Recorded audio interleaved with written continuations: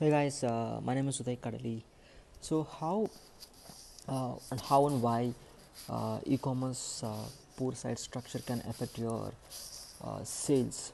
So what does it mean by poor site structure?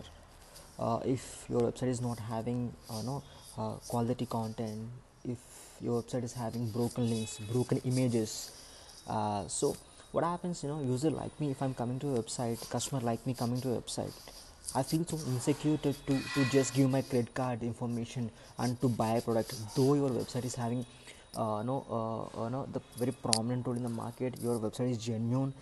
Just because of this negative impression, like me, for me, no, I don't feel like buying from your product. I bounce back and I go to some other website, and that's secondary. But still, what happens, if I'm bouncing back to some other website, and if this happens constantly by large number of users, so what happens, Google thinks that something wrong with your website, and it drop downs your rankings.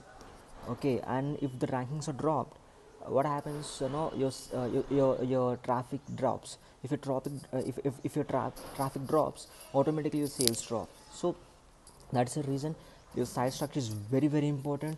And make sure that before you invest, like huge amount of money in Google AdWords and SEO, first get it done your site structure, then start investing on your Google